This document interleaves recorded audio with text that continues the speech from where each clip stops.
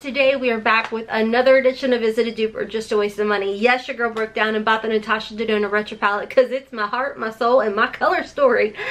And Sephora gave me a 20% off coupon. I found a new to me app and website called Temu, and they have makeup. They have clothes, they have house goods, they have all kinds of stuff, all right?